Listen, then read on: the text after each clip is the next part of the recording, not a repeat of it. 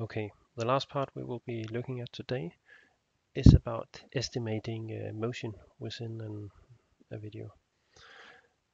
And that can be named different ways. Often we will talk about optical flow for estimating this kind of motion. So we would like to figure out if we have a certain image here, and then how does this pixel move from time t to t plus 1. So does it move from here to this location, or how does it actually move? And there are some quite nice methods that allows us to figure this out.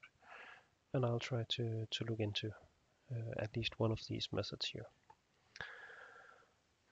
And in general, there are two types of methods here. There are what is known as feature-based methods, where you locate some objects or locations in an image that is easy to locate in the next frames to look at. That could be corners in images or certain textured areas. In general, things that you can point out and say, okay, this features exactly here. And then there are also what is known as dense methods that make some assumptions about what we are looking at in the video, and then using these estimates to actually track the objects. And what we'll be using here is to assume that the object brightness is constant. That is, the brightness of an object that moves across the scene will not change, which allows us to make some simplifications. It also requires us to limit these motions to small movements, but there are some ways to address this issue. So what we want to figure out is this optical flow, which is the apparent motion of objects or points in a video or image sequence. So what we will be looking at here is some of the constraints we are using for these methods, and there'll be this brightness constancy constraint and a small motion constraint. So let's see how things actually work out. And I think it works best to take this on the board. So let's do that. The idea or reasoning behind this is that we have an image frame, and in that image we can specify the intensity at a certain location specified by the x and y coordinates and a time coordinate like this. And if we assume that we have constant brightness,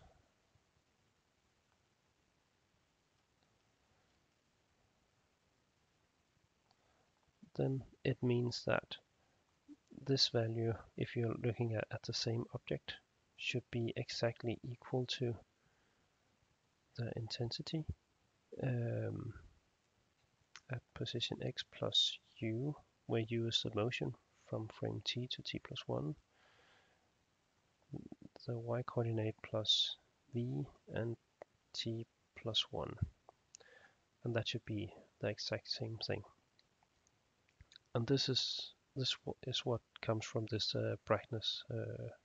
constant brightness assumption. And we'll try to rewrite this so it will be a bit easier to work with.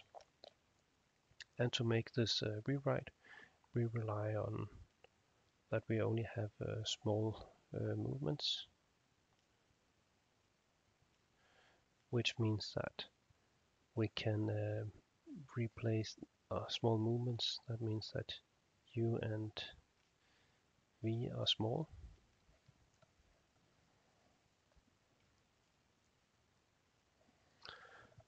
And this allows us to simplify this expression somewhat. First, I will rewrite this so we have a 0 over here, and then we'll have the right-hand side. So I of x plus u, y plus v, and t plus 1 minus I of x, y, and t. And then we can try to rewrite this. And if we use this kind of notion where we have I with a subscript of x, and that means the derivative of the intensity function with respect to x, this will simplify the notation quite much to use this. So the idea is here, instead of having the intensity evaluated at 2 different points, we would replace this with a Taylor expansion around x and y. So we need to take these u and v values and move it out. So we have I of x and y and t plus 1 plus, and then our adjustment for the u direction, which is how far we went in that direction multiplied with the image derivative according to the x direction, plus how far we went in the y direction, that is v, multiplied with the derivative in the y direction, and then we finally have this minus x, y, and t here. So that at least simplifies the process a bit. And actually I might not be able to use an equal sign here, but at least they are comparable or similar to each other. And now we can compare this value here and this value here. So we only have a change in the time value in this location, and we can also use this notation to see, okay, how does this change in time? And now the step length in the time direction is only a single step. So if we take this one, subtract this one, we just have the derivative in respect of, or with respect of time. So we'll have this it, and then plus ix times u plus iy times v. And this expression can actually be written in a bit simpler way, where we still have the time-wise derivative of the intensity of a certain pixel, plus, and then we have the gradient of the image at the position, and the gradient is just a vector containing the spatial derivatives of the intensity function. And then we multiply that with a vector containing both the u and v values, like this. And this should still be equal to 0 as what we started with. So what we have here is we have how the intensity of a certain pixel changes over time, and how the intensity of the image changes when moving up and down and left to right. And using these two pieces of information, we should be able to estimate both the displacement in x and the displacement in y, or the y and v values here. There's just one issue. We have one equation here,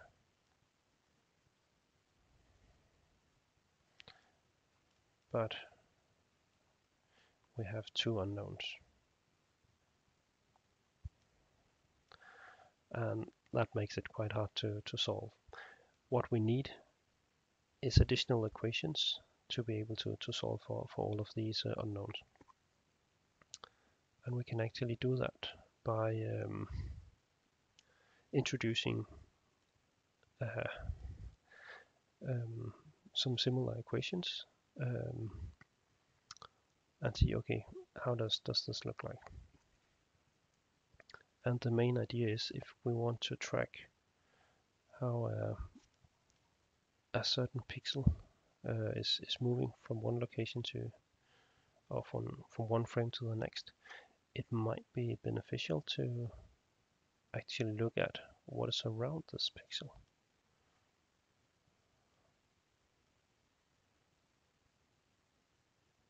It takes some time to draw this, but I hope you get the idea.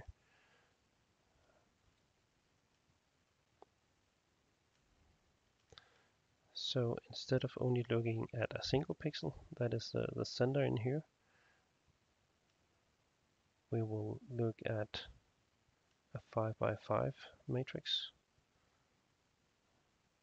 of values near or just around this location.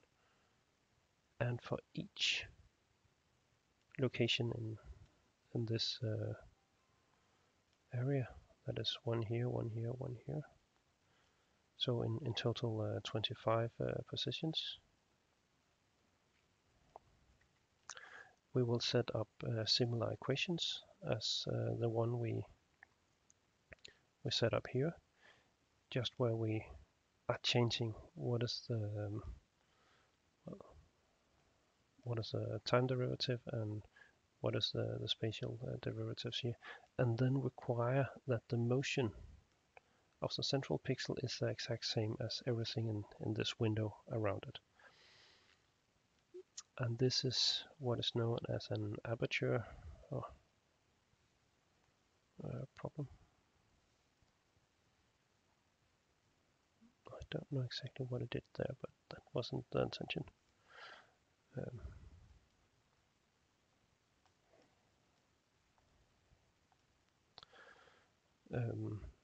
So we are looking at a bit larger region than what we actually want to compute the motion for.